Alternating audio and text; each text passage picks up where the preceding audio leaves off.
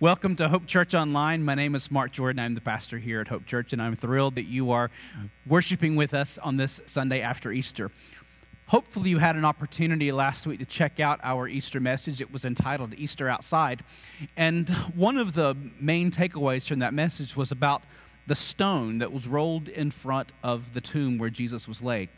I talked about how that stone was not rolled away so that Jesus could get out, but so that we could see in. And as a result of that, what Christ did through his sacrificial death on the cross and his resurrection from the grave was he enabled us, every single one, to be able to come to him on equal ground. So it doesn't matter what's in our background, what we're doing, what's in our past.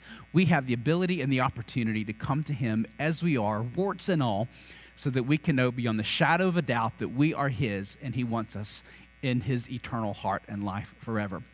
And I made a point while we were talking about that, about Jesus did not need that stone to be rolled away because he was no longer bound by the nature of physics or the laws of physics. He did not need that stone to be rolled away so that he could get out. And in that, I mentioned that we would look a little bit further into the Gospel of John to get another clue. And so we're going to pick up with that again today in our message, which is entitled Dealing with Doubts, from the Gospel of John, chapter 20, verses 19 through 31. And so as we get into this, I want you to think about how it is that John gives us that cue and that clue that the door was locked, yet Jesus did not have to abide by the laws of physics anymore, and he just appeared there. So let's pick it up, and then we're going to dig into the account of Thomas, who many of us know with the moniker Doubting Thomas. But anyway, let's dig into it. John chapter 20, verses 19 through 31. I'm reading from the New International Version. On the evening of that first day of the week, when the disciples were together, with the doors locked for fear of the Jewish leaders, Jesus came and stood among them and said, "Peace be with you." After he said this, he showed them his hands and side. The disciples were overjoyed when they saw the Lord. Again, Jesus said, "Peace be with you. As the Father has sent me, I am sending you." And with that, he breathed on them and said, "Receive the Holy Spirit. If you forgive someone's sins, their sins are forgiven. If you do not forgive them, they are not forgiven." Now Thomas, also known as Didymus, one of the 12, was not with the disciples when Jesus came. So the other disciples told him, "We have seen the Lord." But Thomas said to them, "Unless I see the nail marks in his hands and put my fingers where the nails were and put my hand into his side," remember, Jesus was pierced with the spear, Thomas said, "I will not believe." A week later, his disciples were in the house again, and Thomas was with them. Though the doors were locked, Jesus came and stood among them and said, "Peace be with you." Then he said to Thomas, "Put your finger here. See my hands. Reach out your hand and put it into my side. Stop doubting and believe." Thomas said to him, "My Lord and my God." Then Jesus told him, "Because you have seen me, you have believed. Blessed are those who have not seen and have yet believed." John closes his gospel with these words. Jesus performed many other signs in the presence of his disciples, which are not recorded in this book. But these things are written that you may believe that Jesus is the Messiah, the Son of God, and that by believing you may have life in his name. This is God's word for God's people. Let's give thanks to God. Amen. Amen. All right, so we get the stage set. It's still Easter Sunday as the passage begins, and Jesus appears to the disciples in the midst of the locked room. And then we fast forward a week later when Thomas is there with the disciples, because he wasn't there the previous week, and we see the same basic event begin to unfold. Jesus appears in the room with the disciples, even though the doors are locked. And it is in this point that we see this convergence of doubt and belief really begin to get manifest in the relationship that Jesus had with Thomas as well as the other disciples. Now, Thomas, as I mentioned when we got started, does have that moniker of Doubting Thomas. And I think sometimes we're unfair to Thomas. If we were to put ourselves in that situation on Easter Sunday morning when Jesus appears to the disciples and Thomas isn't there, and all of a sudden all the disciples are saying, "We've seen the Lord. Jesus has been here in the flesh. It's real."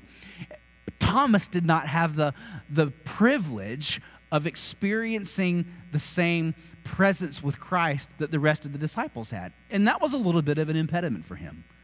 And you can almost feel in those words that we get in the first part of our passage, you could almost feel as though Thomas is yearning to believe. He wants to believe.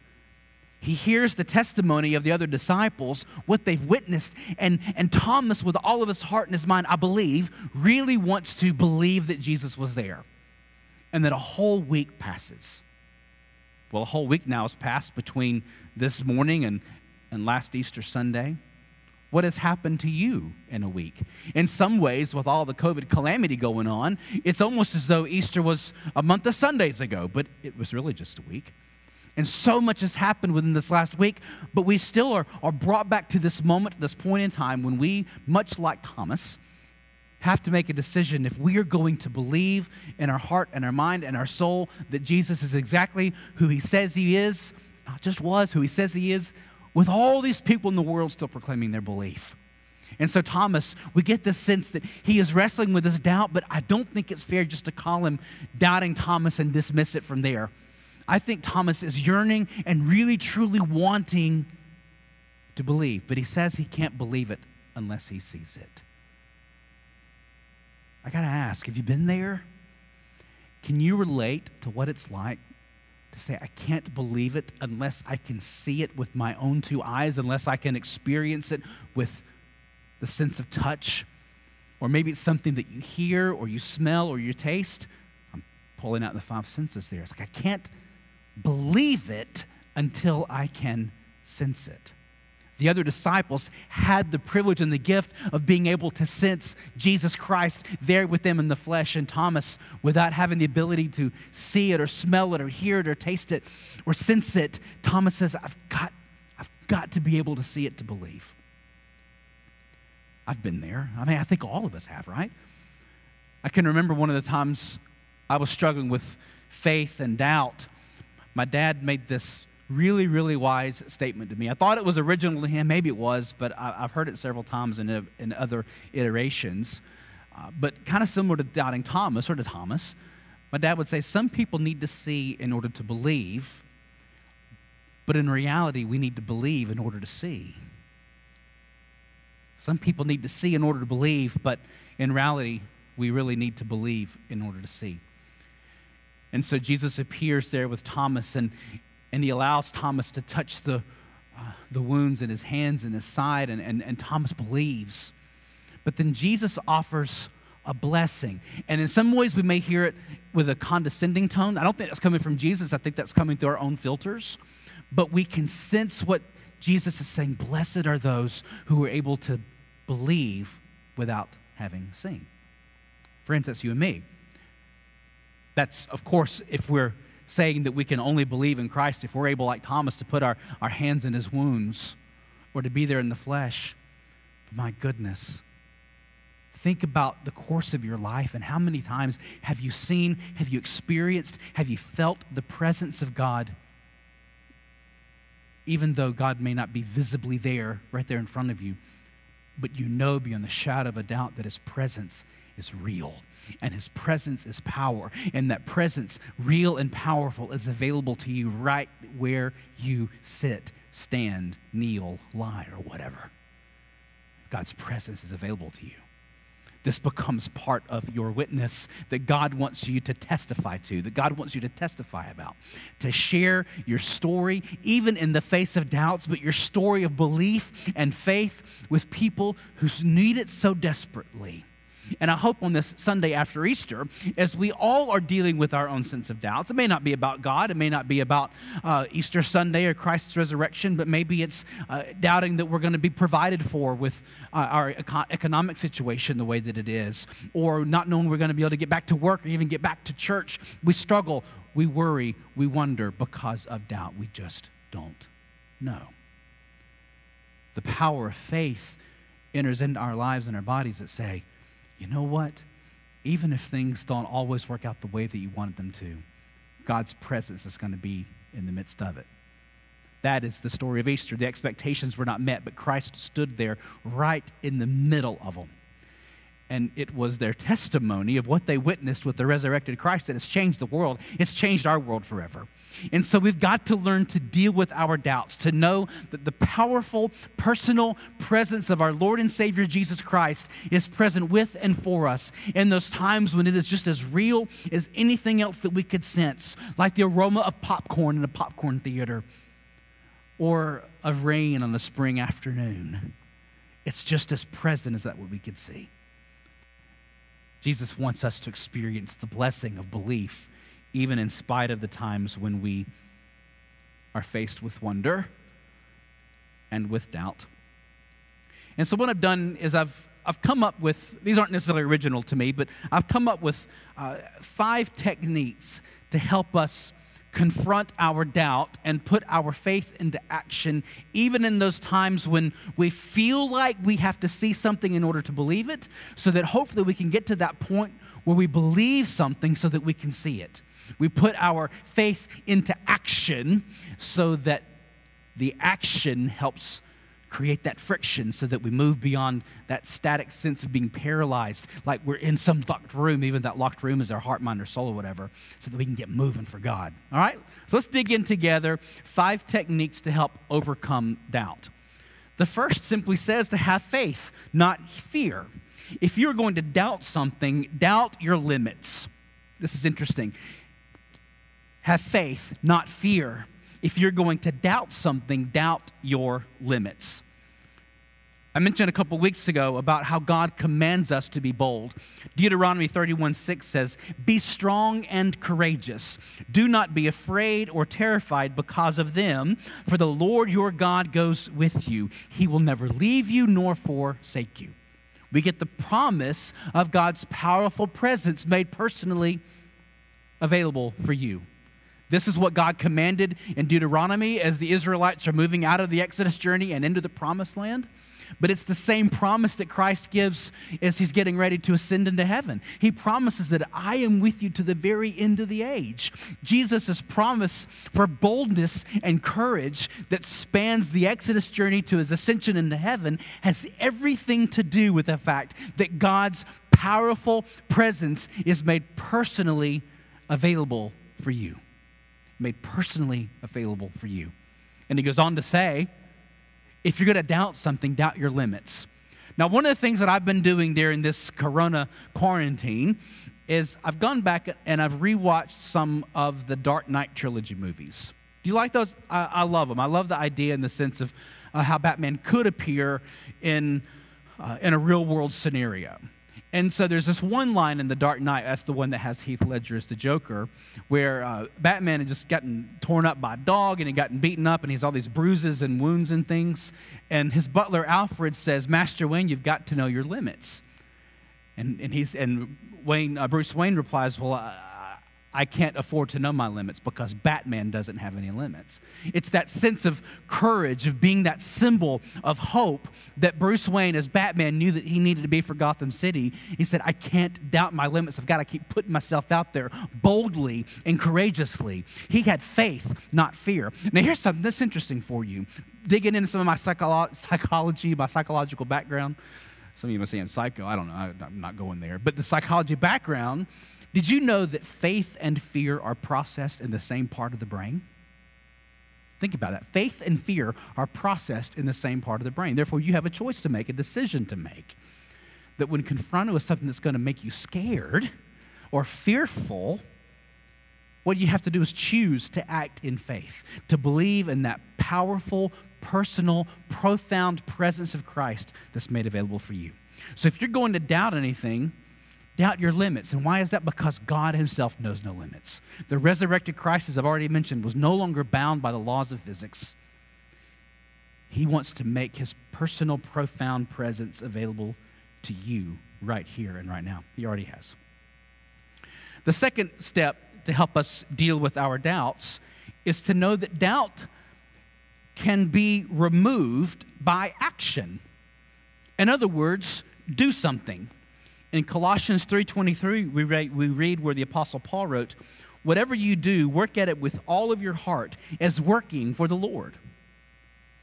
Paul's advice, his wisdom here, is to continuously be looking for ways to work and to serve other people with that love and the presence of God, because the personal, profound presence of Christ is available to you, even when your heart, mind, body, and soul seems locked by fear or paralysis. He's saying it's being made available to you. So do it. Work for God, even when you may feel scared to do something. What's that old line that says that courage isn't the absence of fear, but doing the right thing in the face of it? We're going to talk more about that in a little bit. But in terms of doing something and putting your faith into action, I'm taken to a scene from The Empire Strikes Back in Star Wars, when Master Yoda is trying to get Luke Skywalker to raise the X-Wing fighter. And he says, I'll try. And what is that famous line that Yoda retorts with?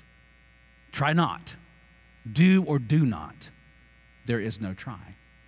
Luke had doubts in his abilities. And then when Master Yoda raised the starship out of the swamp, Luke said, I can't believe it. And what was Yoda's response? That's why you failed. The key of the scripture, the gospel, is that we are a people on the go. We are faith on the go. God wants you to put your faith over your fear and put your faith into action. And when you do things, when you step out, when you reach out, you'll see the personal, profound presence of God manifest within you and within the people with whom you are serving and doing life with. So the third point is, don't invest in doubt, because overthinking will never solve any problems. Don't invest in doubt, because overthinking will never solve any problems.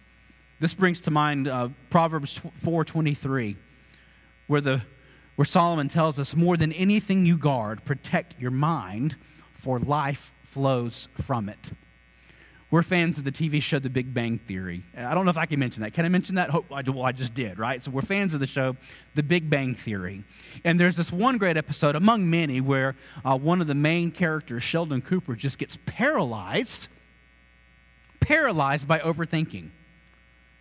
And it's something that, although it's comedic, I imagine many of us could probably relate to.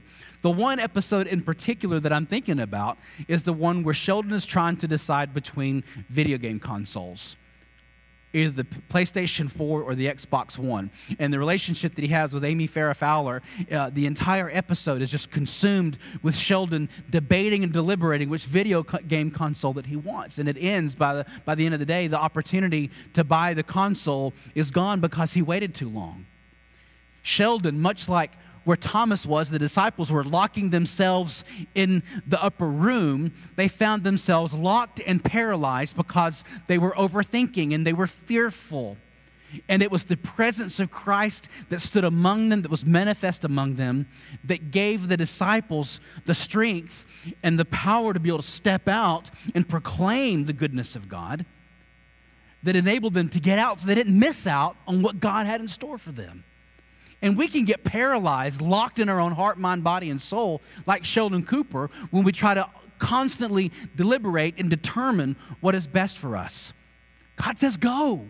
Go do something. Put your faith into action. Help people know that I am real because I am really with you. Isn't that awesome? I think it's awesome. I think it's something that we've got to put our heart and our mind behind, to unlock the paralysis that we feel from fear and overthinking because of doubt. The fourth point that I want to pull out today is to make decisions from a position of love and not guilt. Now think about that. Make decisions from a position of love and not guilt. So far, we've talked a lot about doubt and fear as something that locks us within our experience of life and living, but guilt plays a major role in this too. Guilt is where those coulda, woulda, shouldas begin to just bubble up in our heart, mind, and soul. It's like, well, I should have called that person a month ago. I could call them now, but, well, if I would, they'd say, well, why didn't you call sooner? So I'm just not going to call at all. We feel guilty because of the things that we've done or maybe the things that we haven't done. We get guilty because of the things that we've said or the things that we haven't said. We get guilty because of the places that we've been or the places that we haven't been. We feel ourselves locked and trapped by guilt. And so we could allow our lives to be locked up by that guilt, or we can turn them loose. We can set them free. In 1 John chapter 4, verse 18, the first part of that verse, John wrote, "There is no fear in love, but perfect love drives out fear, because fear has to do with punishment." There is no fear in love, but perfect love drives out fear, because fear has to do with punishment. Now think about fear and guilt almost interchangeably here. Guilt has to do with punishment. We end up punishing ourselves because of the things that we fear. Someone else may think about us or say about us or do without us because of how we've messed up and fallen short in the past. But love motivates us to action, not to guilt. The Julia Roberts movie, Eat, Pray, Love, deals with this in some pretty unique ways. As her life has been upended and upheaval has overcome her, she goes to try to find herself. But she is locked within this sense of an inability to love because of guilt. She doesn't know if she can love herself, let alone learn to love anyone else. And so she's locked in that prison of guilt. At the end of the movie, she picks a one word. Maybe I've done that here. I've done it before. We pick one word to try to help define and guide, to direct thoughts and movements and actions. And she chooses one word. If you're a fan of the movie, do you know what it is? I'm giving you space in your living room or kitchen, wherever you may be, to answer. But her one word is crossover. Crossover. She's crossing over from fear and guilt and a sense of punishment, albeit self-inflicted. She's crossing over from fear and guilt and self-inflicted punishment to a life of love. Friends, that's what Jesus is asking you and me to do today. Throughout this Easter season, to cross over from an experience and an expression of fear or guilt or paralysis, to cross over from that into living a life of love. And so take that word crossover and let's apply it to our other 3 points. To cross over from fearing our limits into living boldly with God because God is with us. To cross over in that sense. To cross over from the paralysis of doubt into doing something for God because God is with you and has done something for you, the ultimate something, right? To cross over from that. To cross over in investing in doubt and overthinking into faith. Guarding the mind and allowing life to do what? To flow from us. To cross over from paralysis and inaction or inactivity because of fear or guilt and self-inflicted punishment, to cross over from that into a life of love, investing in God and investing in His people. So I hope we are all choosing today to make a decision, not out of guilt, but out of love. A decision to step up and to step out and say, God, use me. Even in this time when we are socially distancing and we're sheltering in place, help me to step up and to step out for you. There are ways that I can use technology and the relationships right here at my disposal to be a person for you. Make that choice out of love, not fear. But our last point calls us to once again recognize that fear can be real and choose to cross over as a result. And that 5th point is to not be afraid to fail. To not be afraid to fail. It's one of those things that even putting myself out there, so to speak, and I'm speaking more universally, right? But putting myself out there, I'm afraid of failing. What if people don't like me or think I'm good enough or smart enough or, whatever. That's the Stuart Smalley from Saturday Night Live. You're good enough, you're smart enough, and people like you, right? I digress. But it's about not being afraid to fail. In 1 Corinthians chapter 16, verses 13 through 14, Paul wrote, "Be on your guard, stand firm in the faith, be courageous, be strong, and do everything in love." I'm going to read that again because it is chock full of awesome. Be on your guard, stand firm in the faith, be courageous, be strong, and do everything in love.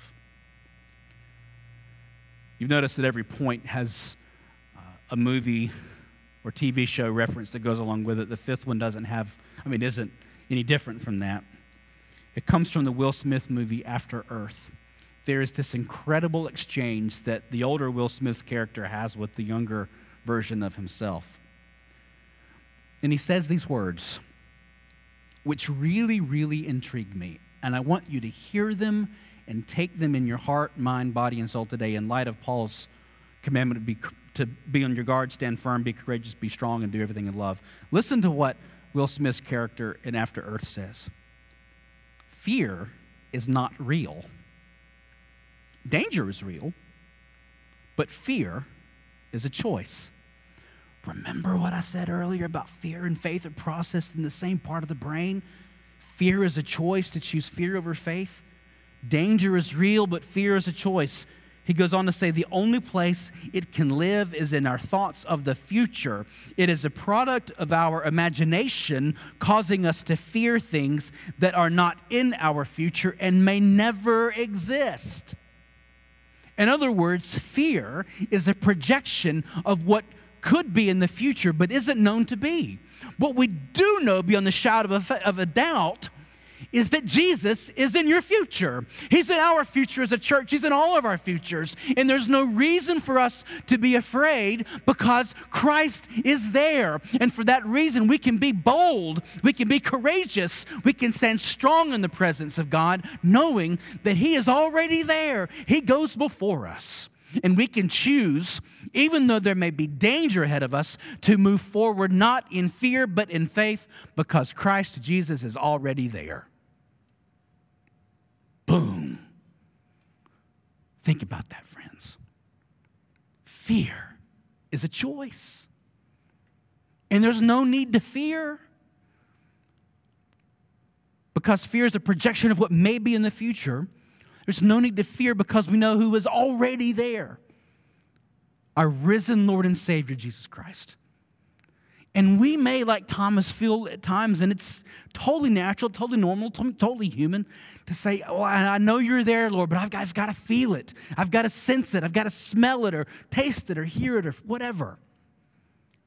But to know with assurance that Jesus is already there, conquering the things that frighten us so that we can move forward in fear.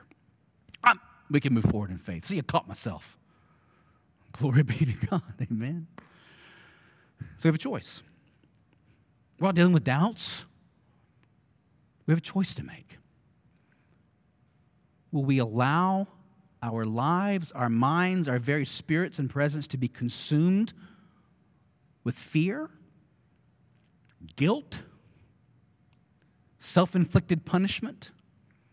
Or will we allow the forgiveness that Christ accomplished on the cross all those years ago to stand in the place of the punishment that we deserve, to know that we can stand up and we can be strong and we can be courageous and we can move forward in faith because Christ has already conquered the worst thing that could ever happen to us. And now even with the wounds in His hands and in His side, He stands here with us in our midst, in our presence. Even though we may be connected through video screens and video cameras, He stands with us to connect us, not just with our future, but with our eternity. And He stands between us and any danger that may come our way.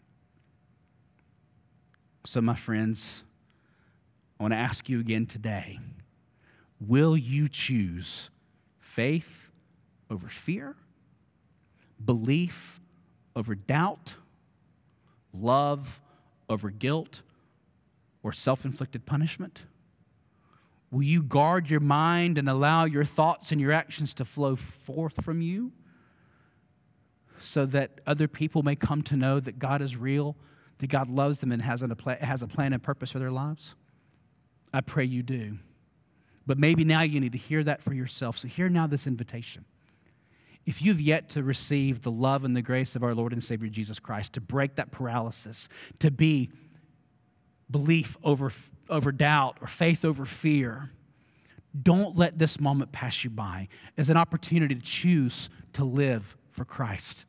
You may be sitting here thinking, I've got to see it in order to believe it. Well, what if I told you, like my dad did for me all those years ago, that you've got to believe it in order to see it? My friends, I pray that you will. Or maybe you made that commitment in the past, but got off the path days or decades ago. I want you to know beyond the shadow of a doubt that the Lord Jesus Christ, with his nail-scarred hands, is still standing with his arms wide open, welcoming you into his presence and offering you the blessings of belief that come even in the face of our fear, of our doubt, and our self-inflicted punishment. I hope and pray that you will allow this day, this moment, this Sunday after Easter, to be a time when you choose faith over fear, when you choose belief over doubt, when you choose love and grace over guilt and self-inflicted punishment. And I hope that you will allow it to change your life, that your life may be an agent for change in a world so desperately in need of it. As always, I am here for you and with you if there's anything I can do to be of assistance for you as you work through these times when life is just different. But we still have opportunities and responsibilities to be the hands and feet of Christ in the world, scarred though they may be, but examples of love and grace and strength and forgiveness for a world that needs it so much. If I can be assistance to you, don't hesitate to reach out to me. You can email me at mark@placeofhope.org. Again, that's mark@placeofhope.org.